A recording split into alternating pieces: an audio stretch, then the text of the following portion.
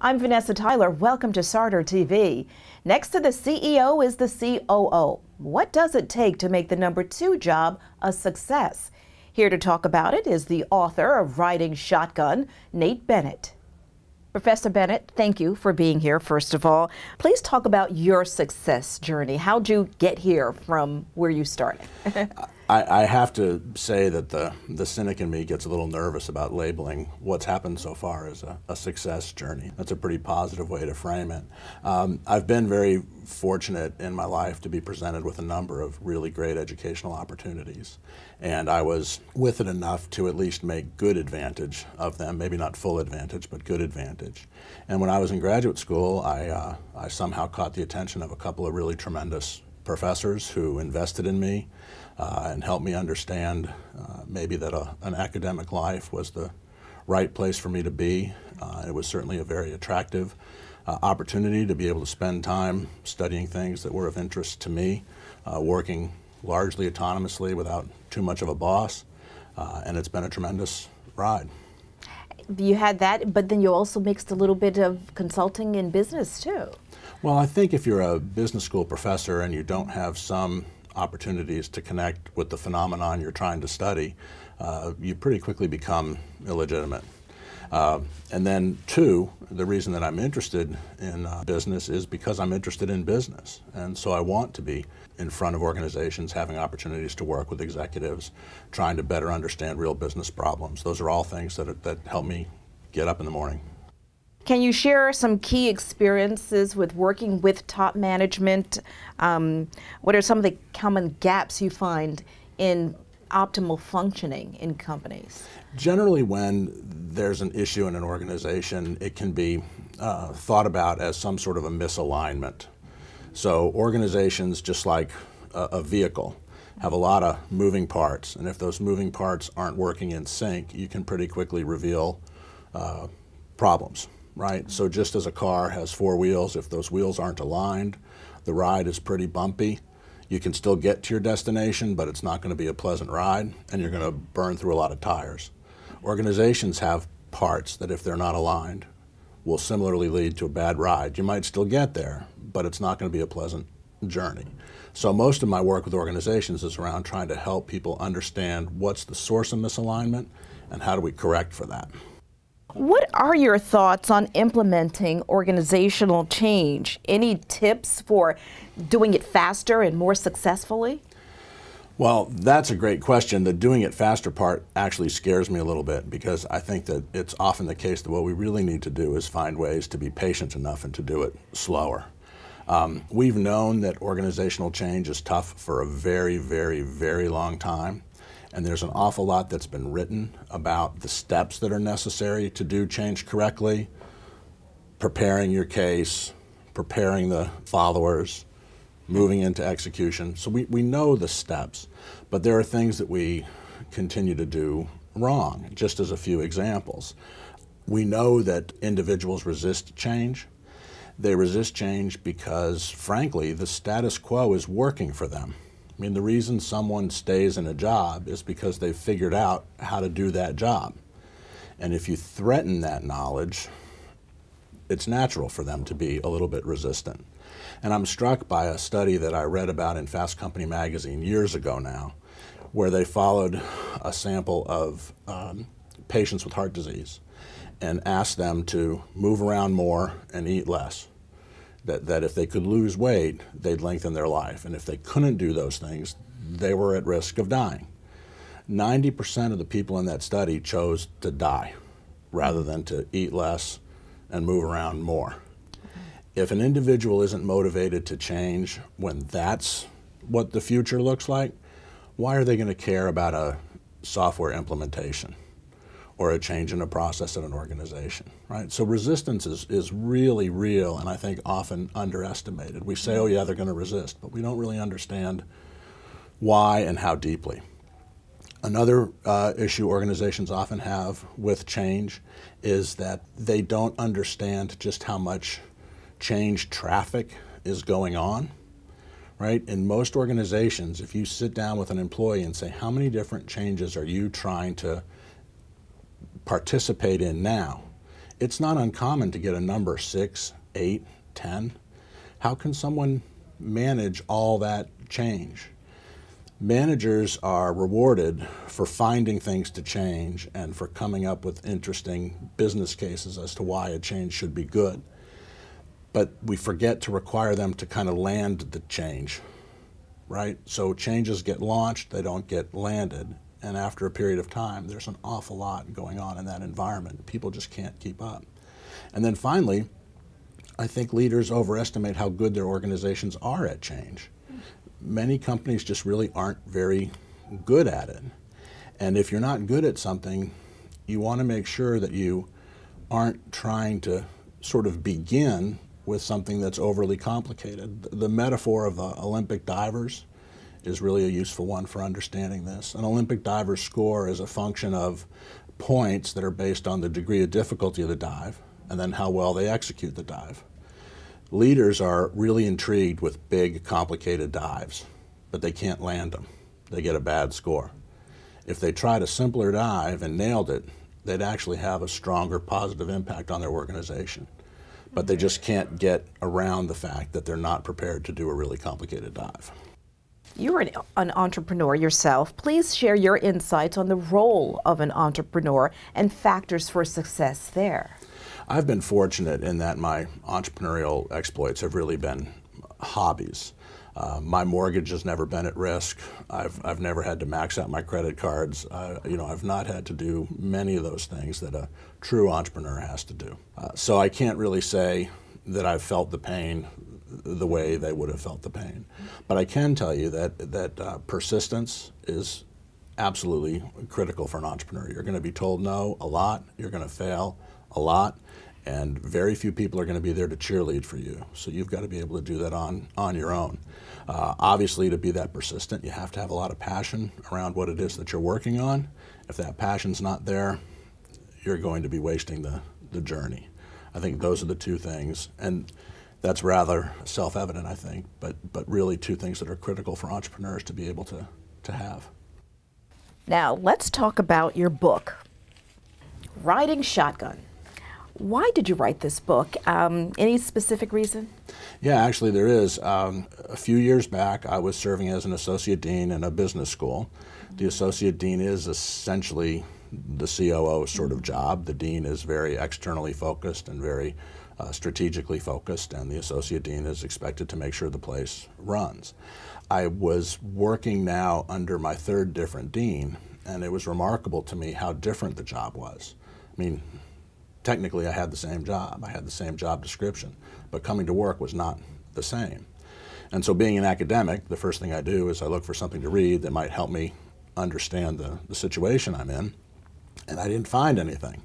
And so again, being an academic, maybe I was a little frustrated because I wasn't going to get an easy answer, but it was an opportunity. And so I partnered with a guy, Steve Miles, who I'd done some writing with previously, and we set out to try to investigate what is it that makes this role so unique. Who's the primary target audience of this book? The primary audience for the book really obviously are COOs and people who aspire to be COOs. Similarly, CEOs really need to read the book. It's hard to properly leverage your COO if you as CEO haven't invested in understanding the role. I think it's an important read for boards if their organizations have or are thinking about having a COO. I think it's an important read for coaches who coach executives. So that's the primary audience. That said, a lot of the findings are around the fact that the CEO-COO relationship is really an important one and one that can create a lot of value. And almost anyone who's in a number 2 position anywhere in an organizational hierarchy can benefit from some of the lessons about how do you form a really good relationship with your boss. So I think a secondary audience really is anyone who wants to have a better relationship with their boss. You have argued that the COO could possibly be the toughest job in a company. Why? Well, the COO's role is really where strategy turns into action. And it requires that there be, back to the point about alignment that we talked about earlier, it requires that there be an alignment between resources, operations, and people. And if those things aren't aligned, executing the strategy is going to be a very difficult thing to do. The COO is the one who's ultimately responsible for that, taking the strategy and finding a way to help the company live it. So working with what they have, because they necessarily can't make those other decisions, but they have to work with what they have and make it still work and align it. That's right. They've got to get this accomplished through everyone else. What is the overall scope of a COO's responsibility? Is it dynamic? The COO's role is very dynamic. It's varied company to company. It can vary within company over time, because what a company needs at one particular moment may not be what it needs further down the line. An entrepreneurial firm that's growing faster, that's trying to learn how to scale, has very different operational challenges than a more mature company that's trying to figure out how to be always more efficient so that it can be more profitable. So the role is extremely dynamic, and I think that's one of the things that makes it so fascinating. Similarly, what the CEO needs is different from situation to situation to situation. At the end of the day, the COO is there to support the CEO and make him or her effective, and what's required to do that is going to be different. That's not what we generally see in other C-suite jobs. CFO job, Chief Marketing Officer job, those tend to be more similar company to company to company. It is the number 2 job, as we know. Does the COO take the blame, but not always the credit? That's an interesting question. I've had COOs say to me, and I think a little bit in jest and maybe a little bit seriously, that when a plant closes, they're the ones that get to deliver the message. When a plant opens, it's the CEO who's there. You know, I think that's, as I said, a little bit in jest, a little bit of truth. The reality is that if you want a lot of attention and a lot of credit for your work, the COO role is not the role for you. You have to be able to look yourself in the mirror, know you're doing a good job, know you're making a difference, because if there's attention to be paid, it's going to be paid to the CEO. That's a tough job. So even all the work you do, you may not get the credit. Right. It can't be about getting the credit. And again, it's sort of, where do you get credit? I mean, clearly as a COO, when you're excellent, you develop a reputation for being excellent at that role. And that can certainly help position you, for example, to be a CEO one day. But it isn't going to be your name thrown around in the paper. It isn't going to be your name in lights, let's put it that way. How does one recruit a COO? Hey, you have the job, you won't get the credit, but come on in. You know, how does one recruit? Please elaborate on the right process to getting a COO. Where I'd begin is by pointing out that there really are 2 sorts of motivations for being a COO. One group of folks really aspires to be a COO. What excites them is the opportunity to run something. They really don't want the name in lights. They really don't need to be the ultimate authority. What gets them excited is running something, and running something well. That's a different person than the second type, which is an individual who sees the COO role as instrumental. It's where they're going to go to prove that they have what it takes to become a CEO. Right? So recruiting those 2 kinds of individuals looks a little bit different. The latter is going to be very interested in timeline. How long is the CEO going to be staying around? What does this opportunity really look like? So that's different than the first type. It is typically the case that a COO is going to come with a deep industry experience. If the COO doesn't already know everyone in the organization, they quickly need to learn who everyone in the organization is. There can't be any dark corners that the COO is not familiar with. So external hires are more challenging. Outside of the industry hires are more challenging. Those are some factors to keep in mind when looking for a COO. That's a good question. Would the COO come from within the ranks of an organization typically? Or? Oh yeah, it's not uncommon at all for it to be a promotion from within. Again, because if you think about what that person has to be able to do, they have to really quickly be able to get people to act. And that's a whole lot easier to do if you understand how pulling different levers creates different results. If people know you, if people trust you, if you have a reputation for being a fair dealer, right? And if you come from outside, those are all winnable, but it takes time. Does attracting a COO mean that you offer them next, that they're up next? I don't think it's essential that you do that, again, because as I mentioned, many aren't really interested in that position next. I think what's critical is that there be clear communication, because the last thing you want to have happen is for the COO to become impatient. When that happens, they're either going to begin to become tempted to say and do things that might actually be undercutting the CEO a little bit. In fact, we've had COOs tell us that that's when they knew it was time to leave, when they got to the point where the CEO would make a decision and their first reaction was not, okay, how do I make this happen? Their first reaction instead was, that's not really what I would do. Once the COO starts thinking that way, that relationship needs to end. So essentially what happens is if you get the COO ready too soon, you're going to lose them. They're going to want to go someplace else. So it's essential that you be really fair and upfront with people around timing and expectations. So if you bring somebody in and they think it's 3 years and now you're in year 5, that's not going to end well for everybody involved. How can current COOs develop and implement strategies for growing into a full-fledged CEO's role? So the thing that I think is most important for a sitting COO to do in order to get ready to be CEO isn't so much around developing a specific skill. I think what it's really about is developing a great relationship with the board. And a CEO who is really interested in positioning a COO to be the successor, that's one of the things the CEO needs to do. They need to think about, how can I give my COO opportunities to build really good relationships with the board, to demonstrate to the board that he or she is capable and will be a great successor, right? Tim Cook at Apple was so prepared by Steve Jobs. It was a very deliberate effort to continually expose Cook to the board and to help the board get comfortable with the idea of him taking over.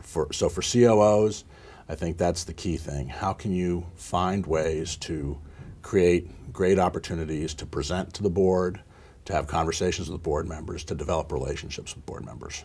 Wow, that says a lot about the CEO, that CEO is not threatened by a COO, because I can see how that dynamic could go awfully wrong. Well, it certainly could, and it brings us back to your earlier question about sort of the time frames involved and the possible impatience that a COO might begin to demonstrate. But honestly, if as CEO you're that threatened, it's probably not your only problem. There are probably many other things that are getting in the way of you being successful. Compared to other C-suite roles, which remain the same everywhere, you said this, does the role of the COO vary from company to company? You talked about that. It depends on the company and what they need and where they are. Right. When we were writing the book, we determined that there were 7 different kinds of COOs, and it's a little bit tedious to run through the 7, but just as a couple of examples. There are instances where the COO is really brought in to mentor a young, less experienced founder. Back at the time we were writing the book, we talked about Mort Topfer and Michael Dell at Dell Computing. More recently, people have talked about some of the folks brought in at Google to help try to provide the founders with some help. So that mentor is really important to an entrepreneur, right? That's a very different kind of COO role than if you're brought in to be a change agent like Bob Herbold was at Microsoft years ago.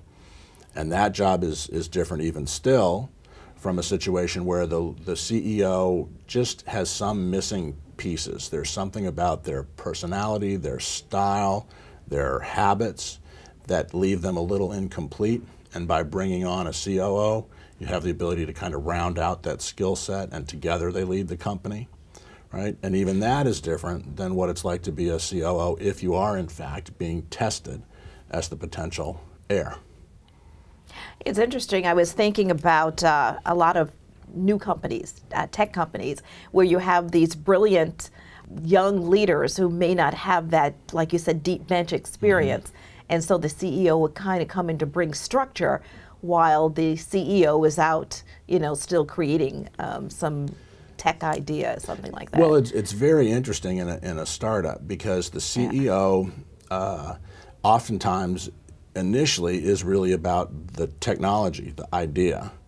That doesn't necessarily make you a good CEO or a good COO. So there's a lot of learning that has to take place for that individual to grow with the company and to keep their rate of growth from slowing down the company's rate of growth. Typically, the CEO role is where they go. They're the founder, they're the name and face, they're who people expect to see. That's who an investor wants to see. That's who pundits want to see. Mm-hmm. But you're right, to do that while at the same time trying to handle all the complexity of a rapidly growing firm without a COO sounds like a misery. What core skills are most valuable for a COO to develop? Does it change due to specific industry? Over the past 10 years or so, I would say that a few things have changed that really have required COOs to think differently about how they prepare themselves. The first really is around the recession that we've all survived. For many years, there was an emphasis for the COO as to how are you going to continue to find ways to take cost out of operations. That period of time, thankfully, has ended. Now the challenge is how do you find growth and how do you do it in a much slimmer organization. So that's a different sort of skill that COOs need to be able to understand. And technology. Well, technology was where I was going to go next. And you think about two things really there. One is more pure technology, and it's mobile computing, and what has mobile computing done to operations. One of the interviews that we have in the book is with Gil West, who's the COO at Delta Airlines. I can't imagine a company that's done more to use mobile computing to change the way they operate. And anyone who flies regularly knows that it's a very different experience now than it was 5 years ago because of what you can do with a smartphone. Similarly, big data is really changing the way companies operate, and COOs have to be conversant at understanding how you manipulate and then get insight from big data. So that's sort of a third thing. And then the fourth really has to do with the fact that just like all companies are technology companies now, all companies are global now. And that's become a really much more complicated dynamic. And COOs have to be much more of a global citizen now than they had to be 10 years ago. 10 years ago, they could be, relatively speaking, heads down into the operation. But heads down into the operation now means you have to understand what's happening in the Far East. You have to understand natural disasters and how they can affect supply chain. You have to understand threats of terrorism and what that might do to operations. Right? And these are things that were not quite so front and center for COOs just not that long ago. How can companies develop a robust pipeline of well-rounded talent for succession to an existing COO position? I think the key in trying to develop multiple candidates who might be able to develop into a strong COO candidate really lies in finding opportunities to move people around. Again, this concept of no dark corners I think is really illustrative there. To be an effective COO, you have to kind of understand where everything is and how everything works. And the best way to do that is through some sort of a rotational program that exposes you to different people and to different parts of the organization so that you really do have an appreciation for a lot of the nuance that cuts across. What are the fundamental capabilities that every aspiring COO should be able to demonstrate in their portfolio of skills and experiences? And what are some of the ways to develop them? Please share an example. I think it's critical for COOs to be able to speak knowledgeably about most anything that could be a challenge inside an organization. Mm-hmm. I think it's important for COOs to be able to maintain a certain calm. I think it's important for COOs to be able to be humble and to own mistakes and to be able to pick themselves off, dust themselves off, and move on again. I think that the COO has to make it absolutely clear that the most important thing to them is the organization and the people that work for that organization and the other stakeholders of that organization, whether they're shareholders or customers. So the selflessness, I think, demonstrated in the way someone carries themselves day to day is absolutely critical. And these are just personal disciplines. It isn't about a course you take. It's about the person you try to be every day. Talk a little bit more about the dynamics between the CEO and the COO. The CEO and COO relationship is really a fascinating one. No two individuals need to be able to trust each other more than the two of them, because they have to be operating at a place where each is perfectly comfortable with the fact that if the other was in the room, they'd agree, right? And by saying they'd agree, it doesn't mean that they've always agreed. It means they've done the work to get to a place where they can agree. CEOs and COOs fight a lot, but they do it behind closed doors. And when they get to the place that's the decision that is in the best interests of the company, no one should ever be able to tell that the two of them ever saw it any differently, right? It's a really important thing that there just be an absolute seamlessness in that relationship. It's tricky. Is the COO always carrying out the vision, or can the COO bring his or her own mark on a company? This depends a great deal, I think, on the kind of COO a company has wanted to put in place, because there are certainly instances, back to Microsoft with Bob Herbold, where it was expected that he was going to sort of break a lot of stuff to then be in a position to build stuff the way it really needed to be. I mean, his task really was to sort of formalize and professionalize that organization, right? So he was given a lot of discretion as to how to do that. There are other instances where it's a straight execution play. The board, the CEO, certainly the COO has been a part of those conversations, but it's the board and the CEO that are setting direction, and the COO's job is to make it so. The COO job and scope of work changed certainly over the years. Has what we traditionally thought of as a COO responsibility changed in today's environment? And you talked about that already with the industry and technology and what's going on now that the recession is over. The context in which the COO operates has become more complicated. That's, I think, the better way to think about it. The nature of the job is still what the nature of the job has been, which is to take that strategy and turn it into action. So that remains the job. But certainly the variables that a COO has to be familiar with are different, more dynamic, more complex than they've been in the past. You've consulted with many companies. Tell me about those companies and talk about the change you suggested to make those companies better.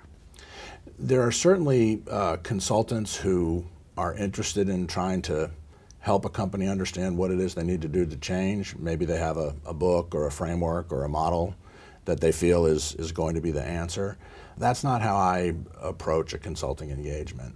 I approach a consulting engagement as an opportunity to help the people in that company understand what it is that needs to change. I'm never going to know their company as well as they do. I'm never going to know their industry as well as they do. So I feel like it would be a little bit presumptuous to come in and say, here's what you need to do. What I want to be able to do is ask the right questions and to be sort of a grease between the gears so that the gears can kind of work together to come up with a way to understand what it is that needs to change.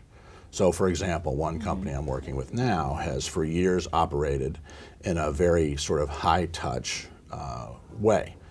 They provided the richest, best, most personalized service that they could, and they charged a lot for that. Their industry's changing, and there are price pressures, and they've got to find ways to operate that are much more efficient. And they know that at some point this is going to cut into the amount of personalization they can do for their customers, but they want to try to minimize that as much as possible. They want to try to hide that they're becoming a low-cost provider, right? They want to look like an upscale store but operate like a Walmart.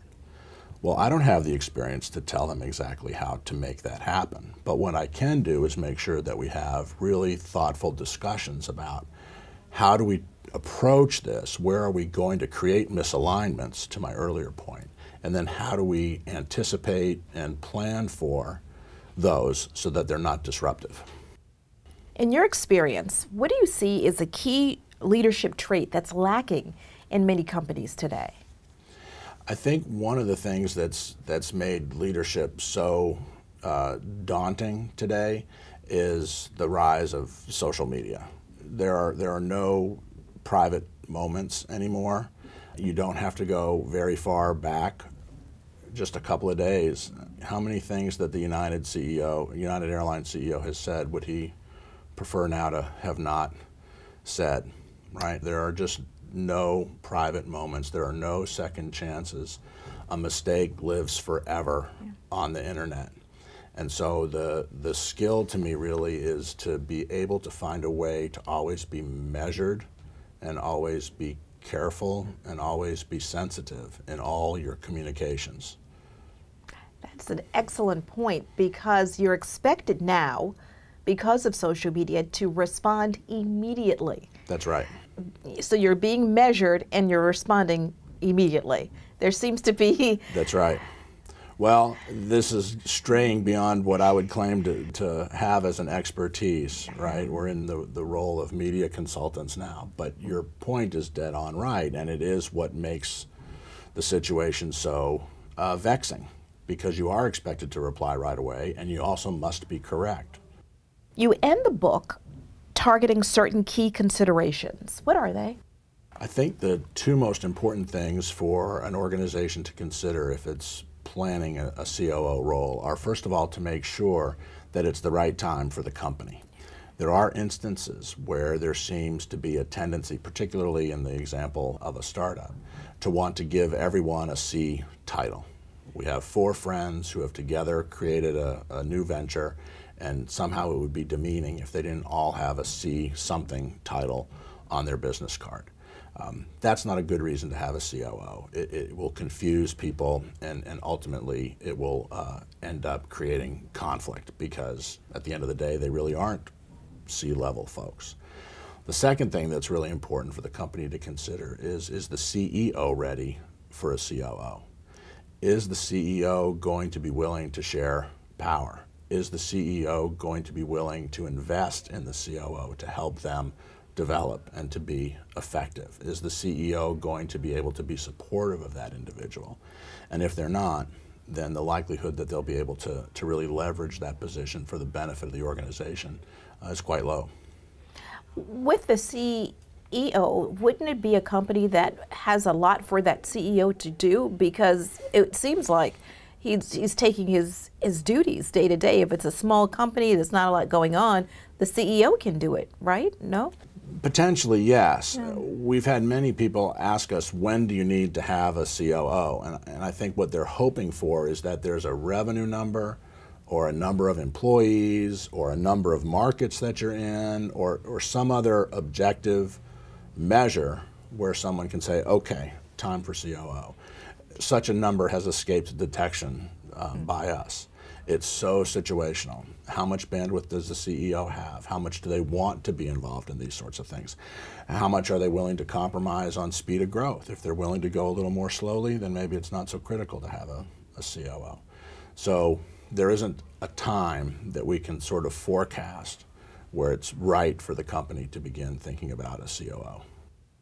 Professor Bennett, thank you so much for being here. I've enjoyed it. Thanks for having me. And thank you for watching Sartor TV, where creative thinkers come to share their ideas. I'm Vanessa Tyler. Join us next time.